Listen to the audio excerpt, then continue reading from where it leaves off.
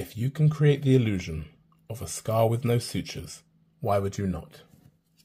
The intradermal or subcuticular suture. You anchor the suture deep inside the wound.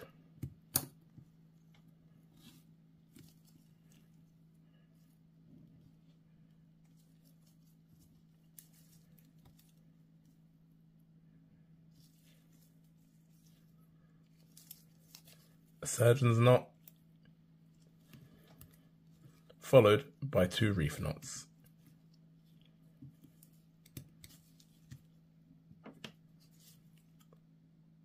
You cut the suture flush with the skin. You don't want to see the knot. You now run the suture intradermally, also known as subcuticular, so the suture is invisible through the epidermis.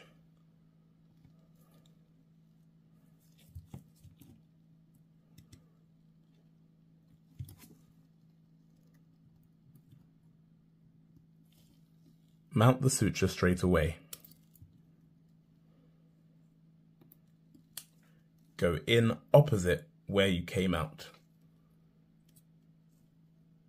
You stay as superficial as possible without seeing the suture pierce the epidermis. Mount it straight away. Go in opposite where you came out.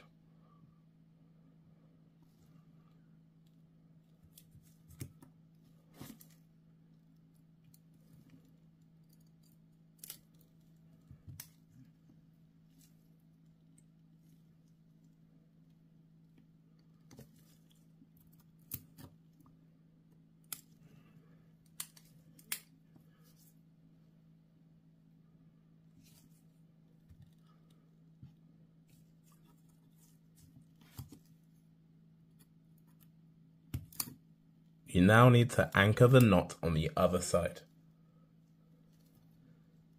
Take a bite deep.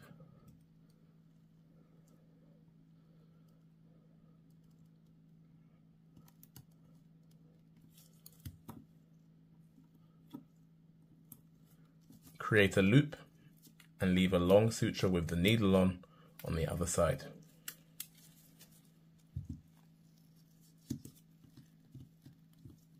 The Aberdeen knot. This is a buried knot. You keep the loop over your thumb and index. You keep the needle on the opposite side. Sweep the long suture through the loop.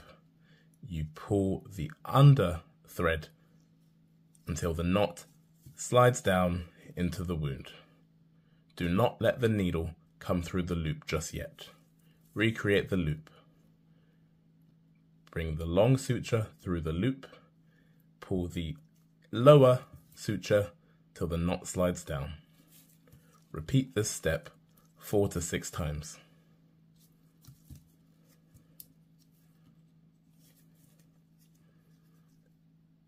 Once you've recreated all your knots, bring the needle through the loop.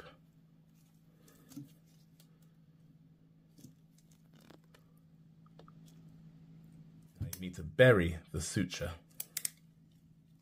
Take a bite in the apex and come out. Give it a tug.